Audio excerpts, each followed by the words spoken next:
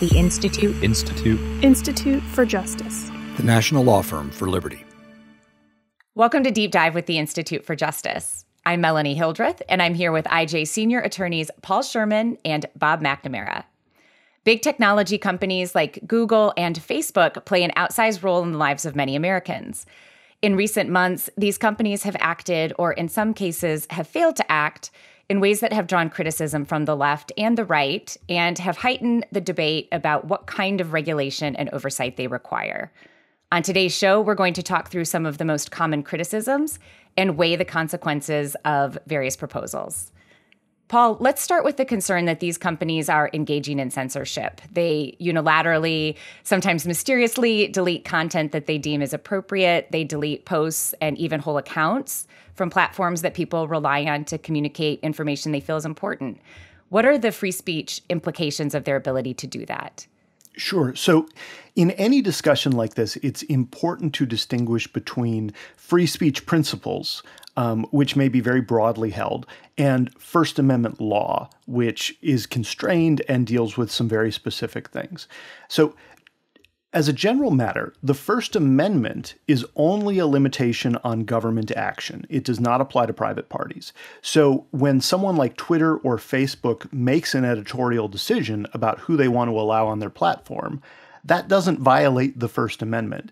Now, it may be inconsistent with broader libertarian notions of free speech. I think generally in a pluralistic, tolerant society, we want to allow and tolerate a broad range of views on a number of issues, even if we are not legally required to tolerate those views. So, Bob, did you have something to add? No, I just think that that's an important distinction. And sometimes, and this is an admission against interest, but sometimes in our debates about these issues, we tend to get a little too legalistic and a little too focused on lawyers and what lawyers think. And lawyers are tragically not the only people who matter in society. And I do think, people who care about free speech tend to refer back to John Stuart Mill, who wrote the seminal defense of free speech. And Mill wasn't talking just about the government. He was talking about society and how we ourselves should behave. And part of the justification for free speech is that we should listen to wrong views on the theory that they might be right. And it's something I've always kind of struggled with because Mill himself, I think, is persuasive on that point. He says he says that if there's too much what he calls vituperation against people who are wrong, then people who hold wrong views will feel the need to be silenced and we won't have the benefit of hearing from them. And it just requires this interesting balance, I think, where Mill strikes me as correct.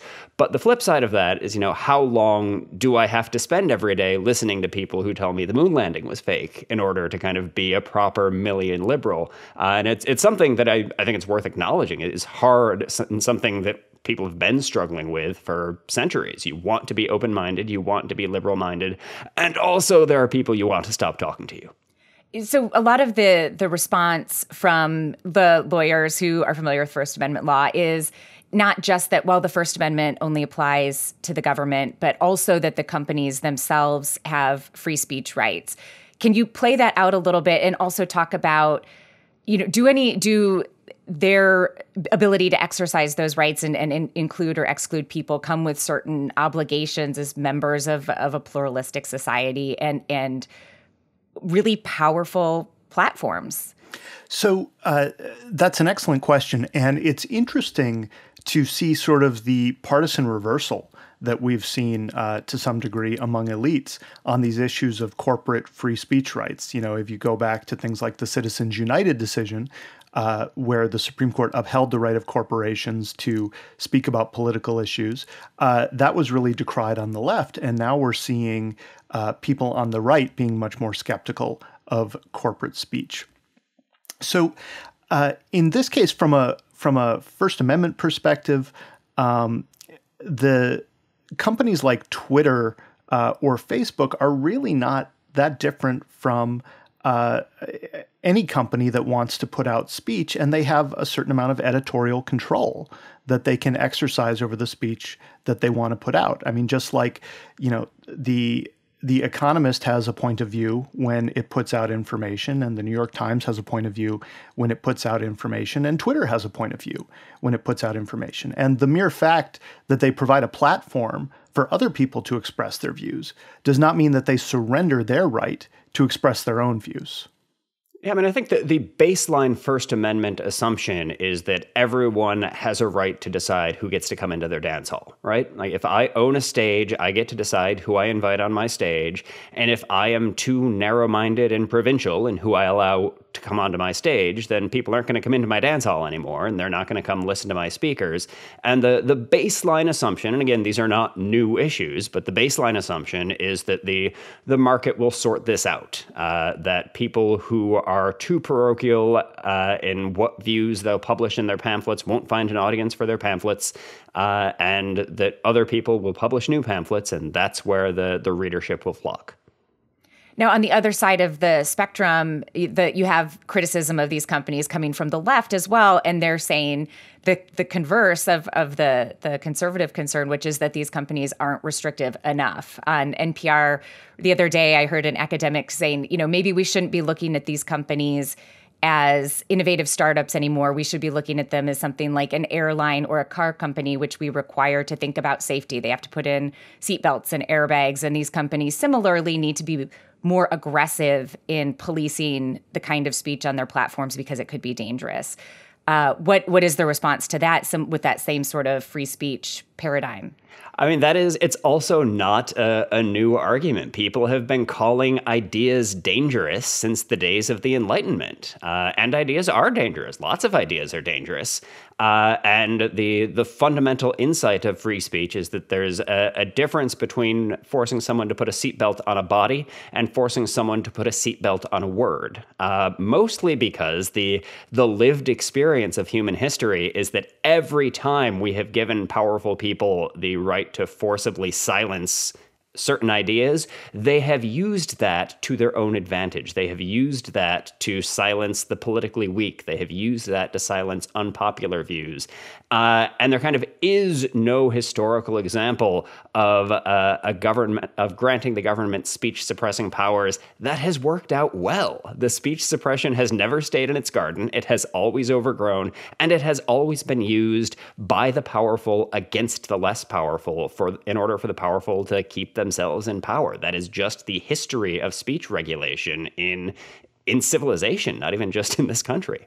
Yeah, this to me is one of the astonishing things about people who are calling for a present-day revival and expansion of something like the fairness doctrine to cover speech that occurs on Twitter or Facebook. And it blows my mind that we're seeing people on the left making these arguments when, until very, very recently, Donald Trump was the head of the executive branch of government, and surely they don't want, Donald Trump or the next Donald Trump to be making the kinds of decisions about what is fair in terms of the presentation of views to the public. So it's an example, I think, of people having very, very short memories and not thinking through the implications of their policy positions. To go back again to the idea of safety, I'm curious, Paul, to hear your reaction to the comment that I hear a lot about the idea of yelling fire in the crowded theater, right? That speech can be dangerous if you're inciting violence. That was the thing that prompted Twitter to remove Trump's account ultimately back in January, where they said, okay, it's too closely linked to physical violence. We think that this is our line. How do you look at that? How do you analyze that? Well, so first, it has to be said that I think every time a First Amendment lawyer hears anyone say the fire in a crowded theater line, we kind of roll our eyes because it's deployed essentially against any speech that anyone doesn't like. If I don't like the speech, it's just like yelling fire in a crowded theater. Incidentally, the line is not fire in a crowded theater. It's falsely yelling fire in a theater and causing a panic. And another historical note, the case that comes from was about the distribution of anti-war literature. That's what the Supreme Court said was just like yelling fire in a crowded theater. And so that's one of the reasons why we have to be really careful about what speech we say is harmful enough that the government can regulate it, because the government will use that power to suppress core political speech when it's in the government's interest.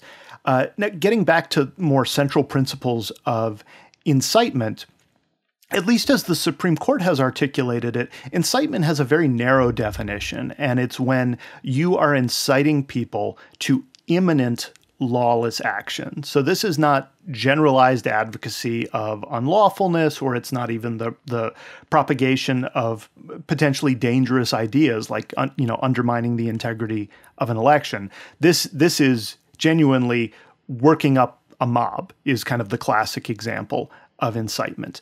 Now, again, social media companies are not limited to exactly that line. They don't have to wait until you get all the way to legal incitement before they can decide, you know what, we just don't want our platform being used for this level of, quote unquote incitement, as lay people use that term. So moving sort of from the principled free speech approach, looking at it from free speech principles to more of a practical consideration. If the idea is, Bob, you mentioned before, if the pamphlet is too provincial, people won't read it. They might choose another pamphlet that speaks to their interests. And that very well may be what happened. It seems to be potentially what is happening a little bit in social media as people look for alternative platforms to Twitter, to Facebook, for whatever reasons. Is that necessarily a good consequence, or is the idea that we should, you get tired of hearing speech you don't like, but isn't it a good thing to hear speech you don't like? And isn't there some merit, practically speaking, to encouraging these companies, even if requiring them is dangerous and a bad idea, to be more expansive as we look at sort of the idea of a public square, a public sphere? I mean, I think there are consequences, and there are certainly consequences just in terms of how we view our own personal lives and our own personal development in terms of what audiences you choose and what you choose to listen to. And this, again, goes back to Mill. I think we're doing ourselves a real disservice if we all retreat into increasingly tiny corners of the world where we only talk to people we agree with, who tell us that the things we believe are correct. Mill says that it's not enough to believe true things. You have to understand why those things are true. And it's very hard to understand why those things are true if you never hear the counter-arguments to them, both because you might change your mind and just because hearing a wrong counter-argument helps you better understand your own beliefs. And so there is real social value in having a broader public square. And if we atomize into an internet where all of us are living in our own corners, talking to the same 15 people who share our particular niche ideology, I think that's deeply unhealthy. But I also think there's something to be said for what you might think of as diversity across institutions.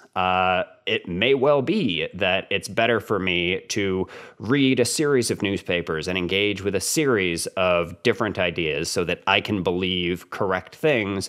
But it doesn't necessarily follow that in every place I go, I have to be confronted with the same diversity of ideas.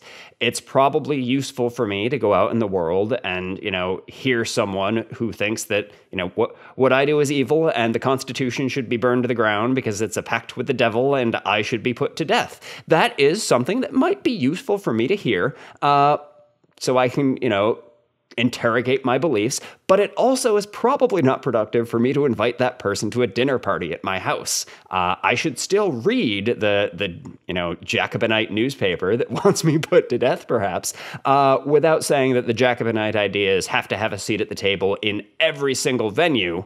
What I need to do as sort of a well-rounded, liberally minded person is make sure I'm reading diverse sources and listening to diverse people, rather than necessarily guaranteeing that every single newspaper I might pick up is going to give me, the perfectly spread smorgasbord of different ideas that a fairness doctrine might contemplate. So it's better to think about all of these outlets as outlets than a public square. I think the best way to think about it is that the public square is maybe a little limiting, as if we all live in one town that only has one public space and none of us is allowed to leave the town, right? Like we're all on the island in The Prisoner. We've been assigned numbers and there's only one spot we can go to hear speech. That's not the world we live in. We actually have a lot of options of places where we can go to hear speech. And so I think when we're talking about the public square, we should be thinking about it as the public. It doesn't make any sense to focus on just one newspaper and say, is the New York Times giving me the full diversity of ideas that I need? It's probably not. The New York Times is giving me the set of ideas that the New York Times editorial board thinks I should see. I should be looking elsewhere rather than just saying the New York Times is the only thing I will ever read, because it is the public square. The public square is the entirety of the public, and it's an area that continuously gets bigger, and we should be trying to think about it as a whole rather than thin slice a little bit and say, is this the public square? Is this the place that has to have the perfectly spread smorgasbord of ideas? Yeah, I think that's right. And I think we also have to have a certain amount of humility about our ability to project what the public square is going to be over time. Because certainly if you look back at what are the three biggest media outlets where most people getting their news 10 years ago, that's going to be very different than where most people are getting their news today. And who knows where people are going to be getting their news 10 years from now or 20 years from now. So when people talk about bringing in the government to do more oversight, to do more regulation, one law that comes up a lot is Section 230 of the Communications Decency Act. Can one of you give a quick nutshell of what that is and talk about whether or not we should repeal it and why or why not? Sure. So Section 230 is a law that just says the provider or user of an interactive computer service can't be treated as the speaker or publisher of any content that's provided by a different content maker. And that sounds a little technical, but basically it's just about who can be sued for speech on the internet. There are lots of ways to sue people for things they say in this country. Probably the most prominent is defamation law. If I say Paul Sherman has a loathsome disease, Paul Sherman can sue me for defaming him if, in fact, he does not have a loathsome disease. But the question emerged, and, it's not a new question of who you can sue when I say something like that. You can sue me for saying it. If I write a letter to the editor and it's published in the newspaper, you can sue the newspaper. Can you sue the bookstore that sells that newspaper? And, the general rule is I can be sued because I said it. The newspaper can be sued because they chose to publish it. The bookstore can't be sued because they're not the speaker. In the same sense, if someone writes a defamatory sentence on the side of my building, Paul can't sue me because I'm the speaker. Someone said it on my property, yes, but I didn't say it. I didn't publish that to the world. And so the question comes, how do you apply those principles to the internet? And people started suing internet service companies, and this was in the 90s, so we're talking about bulletin boards. Prodigy and CompuServe are being sued for things people posted. And generally speaking, those lawsuits were losing until an investment firm sued Prodigy in New York. And a New York trial judge said, hey, wait a minute. This isn't just something they scrawled on your wall. Prodigy exercises some content control. You have a profanity filter. And because you have a profanity filter, you can be held liable for letting somebody post this defamatory statement about this investment firm. There was a post on Prodigy that said this investment firm was defrauding its investors. And so the investment firm sued Prodigy. As a fun side note, the investment firm was defrauding its investors. It was subsequently shut down by the SEC. And then Martin Scorsese made the movie Wolf of Wall Street about that same investment firm. So Wolf of Wall Street is secretly a movie about Section 230 of the Communications Decency Act. But Section 230 is best viewed as a response, in large part, to that New York trial judge's ruling that says, whoa, whoa, whoa. The person who can be sued for content is the person who wrote the content. You can't just sue an interactive computer service because somebody wrote something defamatory on it. You can sue me for writing a blog post that defames Paul Sherman, but you can't sue me because someone writes a comment on my blog post that defames Paul Sherman. And it's a way of kind of limiting the liability for speech on the internet. Yeah, and so this leads to, I think, a big-time confusion about Section 230, which is certainly propagated by some people who should know better, which is that if you exercise any level of content moderation, or if you put things like disclaimers on speech, as Twitter started to do with claims about election fraud, that suddenly you are no longer a platform, you are a publisher, and you don't enjoy the protection of Section 230, when in fact Section 230 was designed to make sure that you could engage in that kind of moderation without becoming a publisher for purposes of defamation law. So what would be the consequences of repealing Section 230? Like, let's say it was written to address these very things, but we don't want it to do that anymore. We want to be able to hold these platforms to a particular standard or accountable in a different way for the things that people are saying. Let's repeal it. What would change? Well, so in a way, it's not clear what would change. Because before Section 230, courts were sort of figuring out these issues as a question of common law. They were saying, are you more like a newspaper or are you more like the bookstore? And most of the cases were saying, you're more like the bookstore. You're just providing, this is just something that's happening on your property. It's not something you're saying. And so there's every chance that if you repealed Section 230, courts would continue moving in that direction, and they would continue saying that you can't be held liable for stuff other people write on your website. Because again, the court that went the other way was a trial court in New York. And my secret theory about Section 230 is that in New York, they call their trial courts the Supreme Court. And so what happened is the New York Supreme Court decided that Prodigy could be held liable. And it's just one trial judge, but it sounds like it's a really big deal. But so what would happen is courts would go back to wrestling with that question. It might work out that courts eventually come around to saying Section 230 gets it right and you're not liable. You are more like the bookstore. But what would happen in the short term is honestly a lot of uncertainty. Twitter can take the risk of saying, we bet a bunch of courts are going to, in a common law method, decide we won't be held liable. And so we're going to continue being Twitter. But if I'm just a guy with a blog, I'm just going to shut down my comment section. I'm not going to take the risk of litigation until everything's been settled out. And so it might have no effect on the substantive law, but it would create a lot of uncertainty just repealing Section 230. And uncertainty of that kind, I think, almost always advantages larger businesses with bigger litigation budgets that can weather the uncertainty. So they would stick around and everyone else would leave the market. Yeah, and the danger of uncertainty is something that is considered throughout First Amendment law. It's a very common theme because it leads to what Bob is describing is called a chilling effect. People aren't sure where the line is, and so they stay very well clear of the line.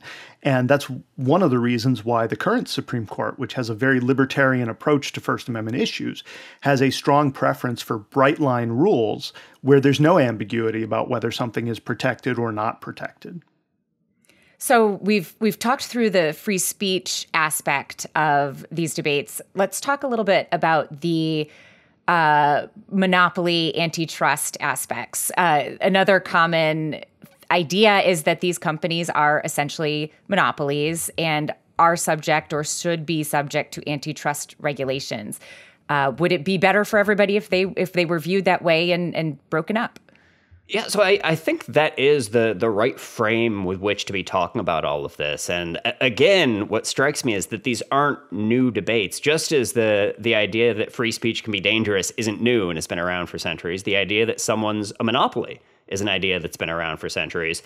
And I think thinking about monopolies gives us a useful tool, a useful set of tools to think about how these companies actually work. Because once you start saying someone's a monopoly, you have to ask the immediate follow-up question, which is a monopoly of what, right? Like, I have a monopoly over my living room. I'm the only one who can decide who can come into my living room.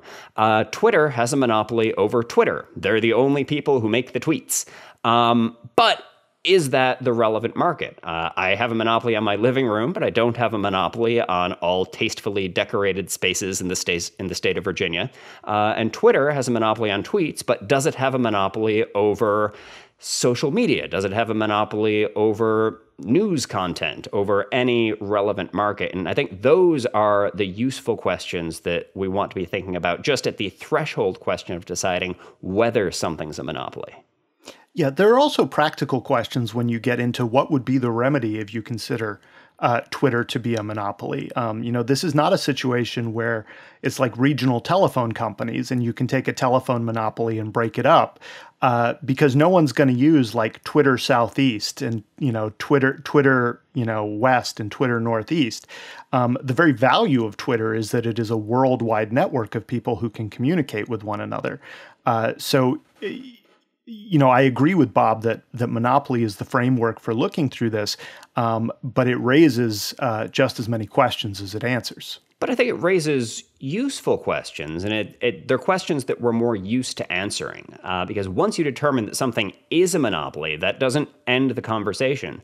It's always useful to think about why something is a monopoly and what might change to change the market to make it not a monopoly. Anytime I talk about monopolies, I always am called back to this argument I had with my roommate in college, who was just fervently of the mind that this particular business was a monopoly. It was dangerous. It had the entirety of the U.S. market share.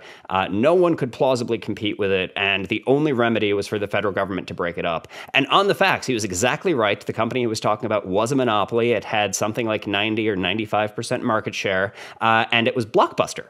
And looking at that debate in hindsight, you realize, Blockbuster had a huge market share, but in fact, it was subject to disruption because the world changes. And so it's worth having, I think, a healthy dose of humility as we approach how to deal with things that seem in the moment to be monopolies, figuring out why they're monopolies, what might change to alter their monopoly status, and kind of be a little hesitant in swooping in just because something's big, and decide that because it's big, the only solution we have is sort of top-down regulation. And to that point about the size of these companies being one of the things that gives people so much pause, could you talk a little bit about the idea of viewing monopolies from that prism of bigness versus what courts have been doing for the past few decades, which is consumer welfare, and how that plays out in the case of maybe not so much Twitter, because it is kind of its own separate thing, but something like Facebook or Amazon, which is sort of famously in legal circles the subject of this kind of discussion. Yeah, so this is really a shift that happened in the last half of the 20th century with the rise of law and economics, where antitrust law initially was focused on kind of this trust busting, taking these large companies and breaking them up because they were too big and too powerful. And what happened in the last half of the 20th century, led by thinkers like Judge Robert Bork, was this shift towards consumer welfare. And so looking at each example of alleged monopoly and saying, well, is the consumer being hurt by this, or are they being benefited by this? And from my perspective, in the case of social media, it's hard to show that consumers are being harmed by it simply because it's free. People don't pay money to use Twitter and Facebook. So if Twitter and Facebook have a monopoly on their particular speech distribution hubs, well, so what? It's not costing the consumers on those services anything. Except that perhaps they get kicked off and they have nowhere to go. Does that maybe make it a monopoly if you are somebody whose account is deleted, for instance? It was free, you're right, but it seems like losing it might be a harm if it's the way that I don't know, maybe it's just too philosophical, the kind of value that you get from being able to express your opinions and talk to your friends. Does that matter at all, or is it completely a pricing question? Well, I think it's, from a legal perspective, I think it's difficult for us to say what really matters. In part because the Sherman Antitrust Act is written so vaguely. No relation. No relation. But it is essentially a type of federal common law that has evolved over time, and who knows how it will shift to take account of these different market actors. That it's dealing with now that it didn't deal with 50 years ago. So it's certainly a consideration that could go into it in terms of consumer welfare. But just in terms of, normally when we think of the problem of monopoly, what we think of is, well, you have a monopoly, so you can charge monopoly rents. You can charge more money, and that's going to harm people who would otherwise pay lower prices. And at least for, maybe that's true with regard to advertisers on Twitter, but at least with regard to the users on Twitter who are posting content, because they don't pay anything, I don't think they suffer that harm. Though it's worth noting that, and I'm not kind of taking a position on either side of the debate, but there are debates in antitrust circles about what the purpose of antitrust law is. And Paul's correct that the Sherman Antitrust Act is one of the vaguest commands Congress has ever given the courts. And the modern prevalent view is that it's about consumer welfare and it's about prices. But there is another view, which is that bigness in and of itself is a problem. That the mere existence of gigantic corporations is a danger to the society. They become too influential, they become too powerful, and they should be broken up by dint of their sheer bigness. That's a view that has been largely abandoned by the courts. It's been abandoned by the Department of Justice. But it's a view that I really start to hear echoed in a lot of the discussion of tech. And I hear it, frankly, from people who I don't think actually subscribe to that view on a broader basis, which is one of the reasons why I think it's useful to talk about this as a monopoly problem, that we should be talking about this through the lens of how we deal with business, how we deal with big business, not specifically how we deal with big business that happens to involve tweets. Because I think we should probably have a consistent and coherent theory of what antitrust law is for and what we're using it for, and apply it in an even-handed way. And a lot of the kind of antitrust-sounding arguments in this field, I think it would be useful for both sides to just plug them into the broader debate people have been having about the function of antitrust law. So setting aside the idea of breaking up these companies, but still looking at they're serving a lot of people. They're very big. We're asking them to do a lot, or they're offering to do a lot.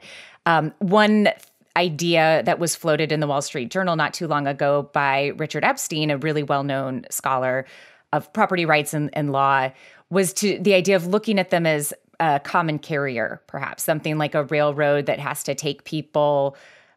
Take their business regardless of their political views, and maybe that by approaching these companies from that paradigm, we might be able to kind of untangle some of what people are worried about in terms of viewpoint discrimination or something like that.